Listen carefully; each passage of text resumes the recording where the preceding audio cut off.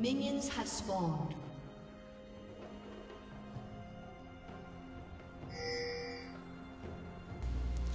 What's up, ladies and gents? It's Kuma, and I just want to preface this video by telling you guys, thank you for watching my videos and coming to check out this tutorial for getting out of bronze.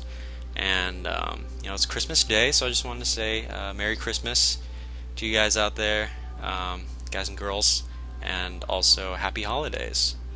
I hope you guys learned something from this video and enjoy. Hope your family's doing well, and have a great holiday. What's up, ladies and gents? I'm Akuma, and welcome to an episode of League of Legends and climbing bronze. So currently I am in bronze 1. When the season first started, I went 5 for 5 in my placements, and I actually got bronze 2. And I actually wanted to make a video to share with you guys how I'm trying to climb out of bronze and as an AD carry. But yeah, I just wanted to share with you guys how I'm climbing out of bronze as AD carry. I think this season climbing the ladder as AD carry is probably one of the most difficult things to do. You are super dependent on your support. Like, your support is the lane. If your support is bad, you're gonna have a bad time laning. If you have a good support, it's gonna make your job extremely easy. So, as an AD carry, definitely not the best role to try to climb out with. I don't know how that minded me. It's kind of ridiculous. But, if you are stubborn like I am and you want to be a great AD carry, you're going to have to learn how to carry as AD carry and get yourself out of your placements, or get yourself out of your division. So in this lane, we're playing as Tristana and Leona. So normally you want to get good team compositions and try to predict like what kind of team composition or lane composition that your opponents are trying to go for as AD carry and support. But since it's bronze, you can't really. There's not a lot of flexibility there. People play whatever they want in bronze and silver, etc. So, oh boy, I'm about to die here. Gotta play real careful. So, let's just jump straight into this and talk about the game rather than preparations and pre-game stuff. So right now we start off pretty bad. I took way too much damage focusing Lux instead of focusing on Ashe, but that's sort of a calculated risk that I took. Ashe has Warlords for her masteries, I believe. Let's see. Is there a way to check? Huh. I guess not. Well, if you check in the champion select screen, or the champion preparation screen. Oh god, I can't believe I missed that. You can check there the masteries just before you get into the game, and because she has Warlords, she can just heal back from any damage that I might dish out at her. So, I made the conscious decision to focus on the Lux, since she is a carry support, and so she'll take a lot of damage, and if I can push her back, she won't be dealing damage to me all the time and zoning me out of CS. So that's the conscious decision I made to try to make sure that we have even footing between the two bot lanes.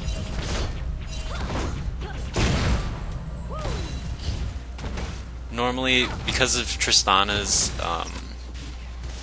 E passive, she pushes very strongly. She's a very strong pusher, and she'll naturally be quite aggressive. But with two carries, with an AD carry and a Lux carry in bot lane, it makes it a little bit more difficult to CS because Lux can zone you out.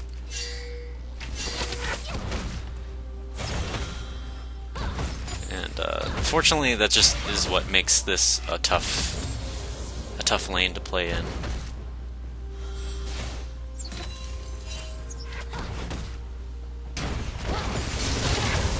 Alright, Leona decides to jump in on the Ashe, which is good, fine. Ryze coming in, we try to get this kill on her. Can't quite get the Ashe, so it's probably best that we pull back, and even if we don't get the kill, at least we blew 2 of her summoners. We blew her flash and we blew her heal. So now she's very exposed. Luckily my team is quite good, and my jungler actually knows when to gank, and my mid laner knows when to roam, which is great. Perfect. Normally in bronze you won't get that, so I got a little lucky in this game with that.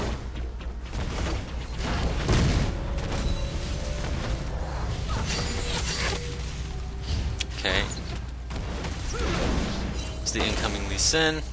You know he's gonna Q you, so best thing you can do is try to flash it or jump it, depending on, you know, what the timing looks like. Thankfully, I didn't know that Lee Sin was coming, but I had the idea that it's possible that he's coming after me right now, especially after all that attention was given to bot lane just then. So that way I was able to use my skill, my rocket jump, to get out instead of using my flash. 9 times out of 10 you want to flash out, but I was pretty confident in myself, so I decided to use my skill instead and keep the flash for something a little bit more dangerous.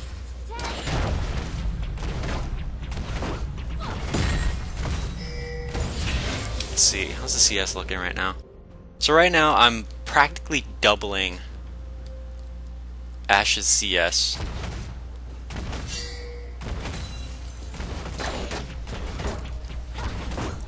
That's really good. And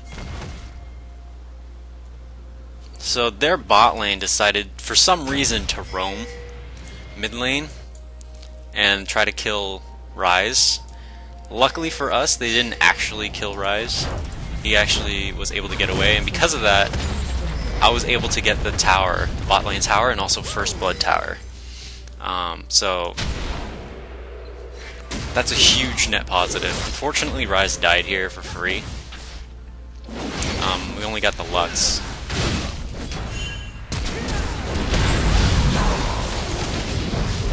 This fight is not going so well.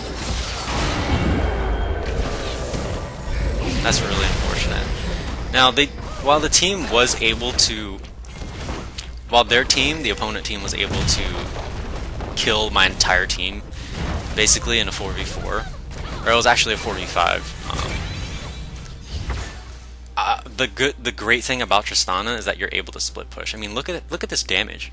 While they were killing off 4 of my teammates, I was able to get not only the first tower, the first blood tower, I was also able to deal a ton of damage to the middle tower in the bot lane. Look at that, it's almost dead already. So that's one of the great things of Tristana, and like why I chose Tristana to carry myself out of bronze as AD carry. So, let's see, decided to buy recurve bow on my second back. So on the first back, you always want to try to get BF sword, which I was able to. And then on the second back, I got myself plenty of gold from the towers and from the CS that I was able to buy recurve bow, dagger, and boots. And what I'm trying to build towards is an Infinity Edge and Runaan's Hurricane. So I get the BF sword because it gives a ton of attack damage, and that scales up until the mid game. So you continue to do a lot of damage per auto attack up until like 20 minutes into the game. So for 20 minutes of the game, you don't have to buy any attack damage items. So that allows, this BF sword allows me to focus mainly on attack speed and getting Renan's Hurricane so that I'm able to push towers more quickly and you know, maybe even like reach the inhibitor in 20 minutes.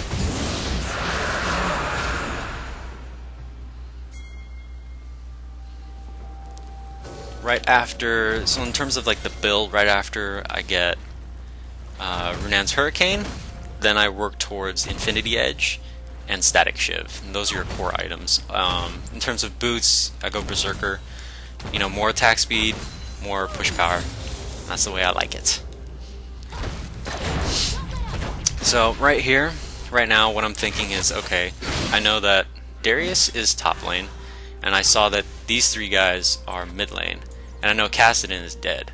Right. So right now I'm like holding tab to check on everything, seeing who's alive, who's and where they're at, and that way I can sort of figure out, okay, when can I push? So now is a great time to push because I know where everybody is.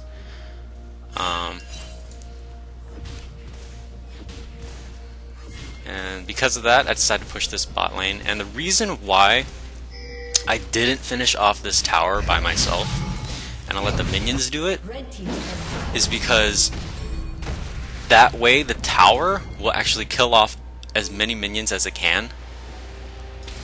And so in this way you're denying the enemy team gold and you're also increasing your lead. That's how you sort of snowball games, is you get free advantages that have no negatives.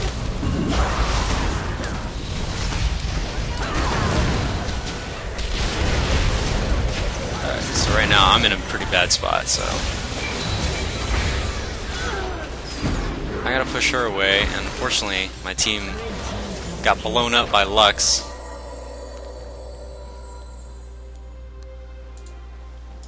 Oh god, I hate Lux. Oh my god. You like fight her in the jungle and she'll bind two of your characters, two of your allies, and then she'll just blow up both of them. And they're just taken out of the fight. It's so annoying. She's ridiculously strong right now. Thank god that Ashe missed. That Ryze was gonna be a dead man. Uh-oh. Ooh, we almost killed her. Holy shit. That Ryze damage. Alright, so I decided to go mid, hold the tower. That way we can take as little damage to our tower as possible. Alright, so I head back and I buy boots, and I also buy Renan's Hurricane. So the reason why I decided to get the Berserker Greaves before I get, instead of buying Static Shiv. Oh, that was a good teleport by Kassadin. But the reason why I decided to buy Berserker Greaves instead of Static Shiv first is because A, Tier 2 boots give you more movement speed, and B, I believe that Berserker Greaves give you the same amount of attack speed as Static Shiv does. Red team's turret has been destroyed. So there's just, I already have plenty of pushing power with Tristana's passive, Tristana's E passive, and as well as Renan's Hurricane.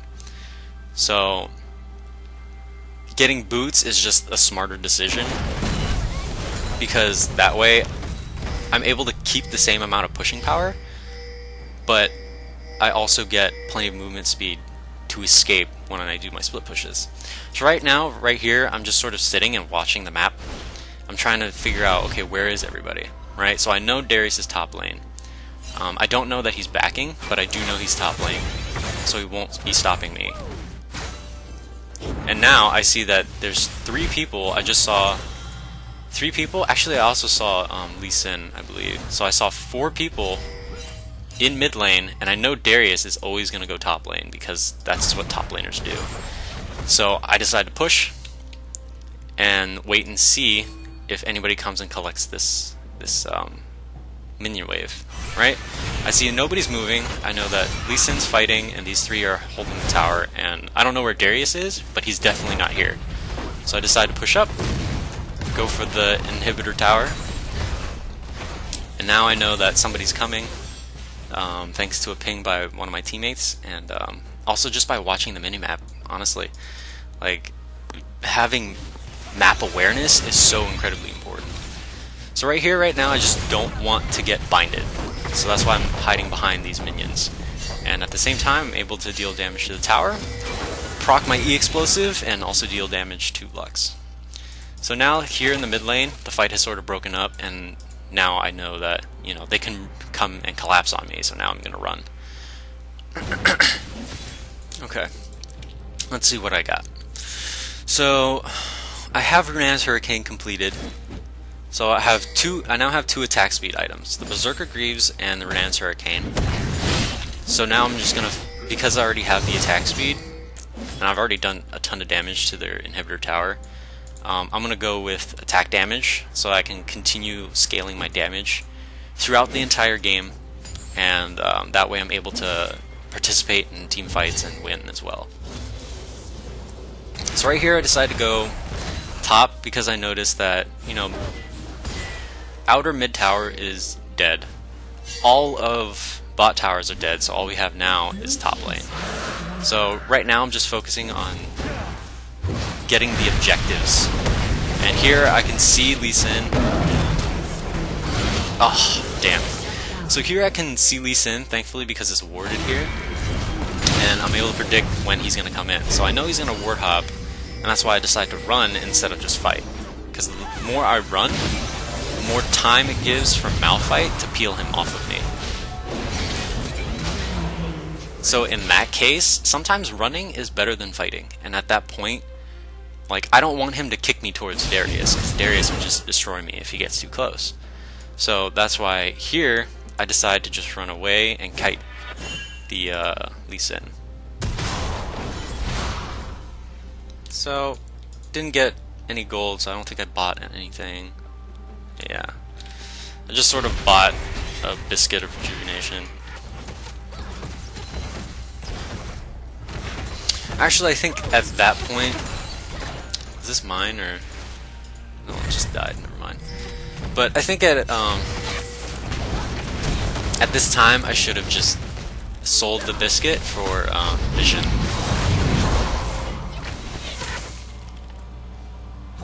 So as you can see from that encounter, that little skirmish, another great thing about Tristana is that she's able to kite for herself. She's able to peel for herself. You know, she has a jump, and she has her ultimate, which blows people back.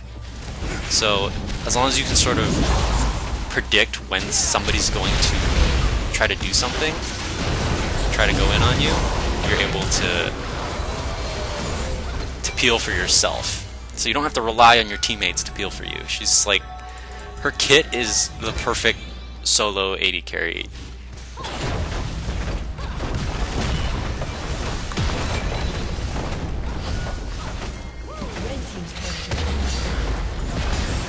Look at the way she takes towers. That's ridiculous. That's so strong. Like, if you have the right team composition, like, Tristana is by no means the best AD carry in the game. Like, not even close.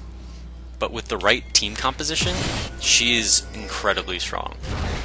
And I think that's why she never gets buffed. Like, she hasn't gotten any attention from patches in like years. I think since she got her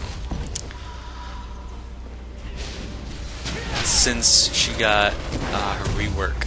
I actually haven't played the game in a super long time, so I had no idea she even had a rework. I actually just came back this past year, so that was when I like had to relearn how to use Tristana. Like, I don't think she had explosive charges before. She always had a rocket jump and a rapid fire, but I think they changed her explosive charge thing and her passive. I don't remember attack range being her passive. It's been a long time, but you know, I'm back and I'm here to climb again. Alright, so I take... Oh, that's super unfortunate.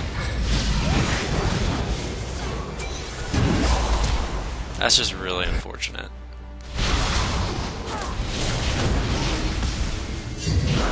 See, that's one of the bad things about Tristana, is that her moves are all delayed. All of her moves have delay.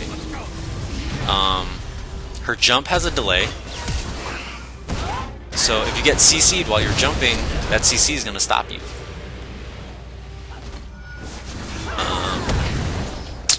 If you use your explosive charge to deal damage with that explosive charge, you know, it takes time. It's delayed. It takes time to apply it, and then it takes time to proc each explosive until it finally explodes. So here I'm seeing on the minimap that my friends here are all grouped up mid lane. Where'd that hawk go? What the hell? But anyways, I see that my teammates are all bunched up here, and I see that their team is all bunched up, so I'm going to decide to push here. So I'm going to continue to put pressure on this bot lane and threaten that I'm going to take their tower and I'm going to take their inhibitor. So right here, they kind of like are skirmishing in the jungle right now, and just buying time for me. And the longer that these guys continue to fight my team, the faster I can take this, and the more time I'm given to take it. So right here, I think I'm about to take the inhibitor. So right now, they could get Baron if they wanted to. It's a 3v5 at the jungle right now, but I'm taking this tower, and now I'm about to take their bottom inhibitor.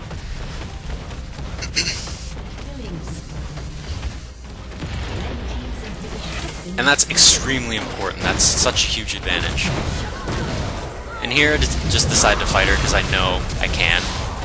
That was an accidental flash. I totally fat-fingered my flash button. I did not mean to flash that. I just totally wasted it. Unfortunate. But I was able to get the bottom tower and the bottom inhibitor. And why that's important. So, the reason why that is important, getting these two objectives, is because now it opens up the entire map for us. Because now they have super minions pushing up into their base, threatening to kill their base, which is our main objective here. And if they lose these towers, we can easily take this.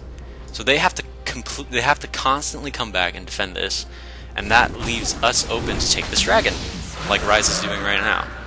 Who just, I think, soloed a air dragon? What? What the fuck? Rise is so busted! He's level 12! Did he really solo that? Jesus. But not only that, does it open up, you know, open up the map for us to take dragon, but it also lets us take Baron very easily. Like right now, you can see this super minion is doing work, and he's gonna push all the way up into their base. So all we have to do is stall. We can either stall, or if they go back to defend, we can take Baron for free, practically. Lee Sin did a great job there focusing on me. He was able to get the Q on me and then one-shot me out of the game.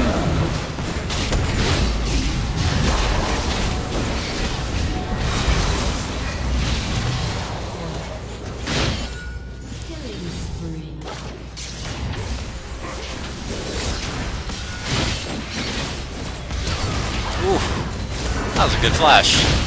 I don't know if that ghost was necessary, but alright, there you go. Like, luckily for me, how much farm does Rise have? He has 120 farm. Well, he has, I think, like the third most farm in the game. Oh no, Malphite has the third. 160, 192. As you can see, I have a ton of CS. 26 minutes, almost 200 CS. That's pretty decent. But Rise is pretty strong. He's gotten plenty of kills and plenty of CS. And Malphite's just destroying. So, because of that fight, and because of this bot lane pressure, we actually even took their base tower. Holy shit. We didn't even... Look at that. Like, the super minions alone did this. Like, took out one of the towers so that we can end the game. just by themselves. So here I make a mistake, and I decided to stay to help save Vi. But then I realized, oh wait, Vi doesn't need saving, unfortunately. But I was able to get the kamikaze there against Kassadin, so that's good.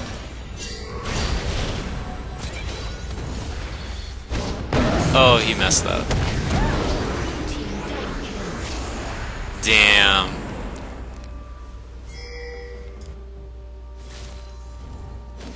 See, this is all from that pressure.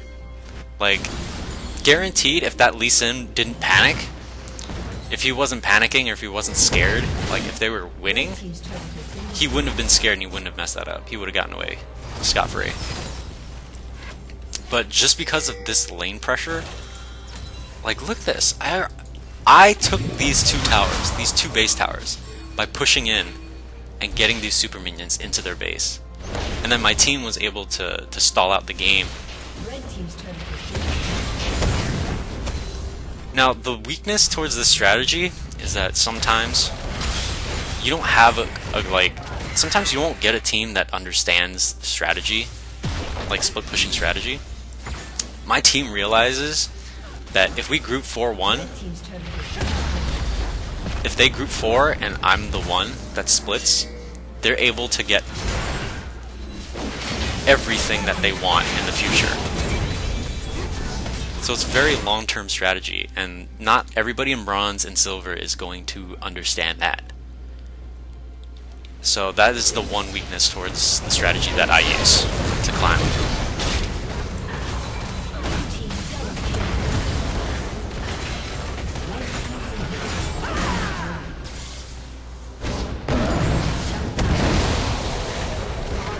Boom boom! Does Ashe want to die? I could kill her if I wanted to. Alright, there you go. That's the game. And that's how... That pretty much sums up how I've been,